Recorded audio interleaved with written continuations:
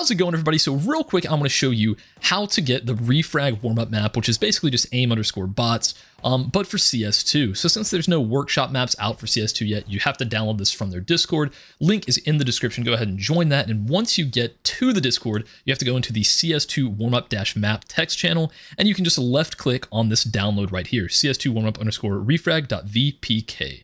So once you've installed that, go ahead and open up your file explorer and go to your downloads folder and find where you've just downloaded the refrag map. I'd already downloaded it beforehand, so it created a duplicate. We'll just use the first one, which will again be CS2 warmup_refrag.vpk. Go ahead and copy that. Now you want to go to your CSGO program files. Easiest way to do that is to go into Steam, right click CSGO, go to properties, installed files, then to browse. And this is where your CS2 program files are. You want to go into the game folder just here, then into CSGO, and from CSGO, you want to go into the maps folder, and you can just right click and paste in your new CS2 warmup map. And it's simple as that. You can then launch up CSGO and just type in map space CS2, and it'll autofill it, CS2 warmup_refrag, hit enter, and it's going to load you straight in.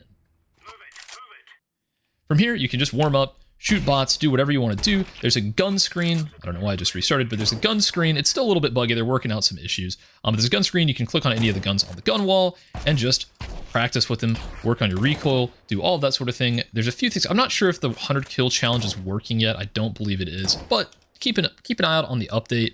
You can increase and decrease the amount of bots. There's just all sorts of different things you can do. You can also make them rush you so that they'll come from around cover and you have to shoot them. Although for some reason, maybe I have to close the gun. I think I have to close the gun wall. Yeah, that's it. But yeah, it's really fun. A great way to warm up, get used to the recoil and all of that in CS2. So yeah, anyways, I'm going to be doing this for a little bit. So hope this helps out and have a nice day.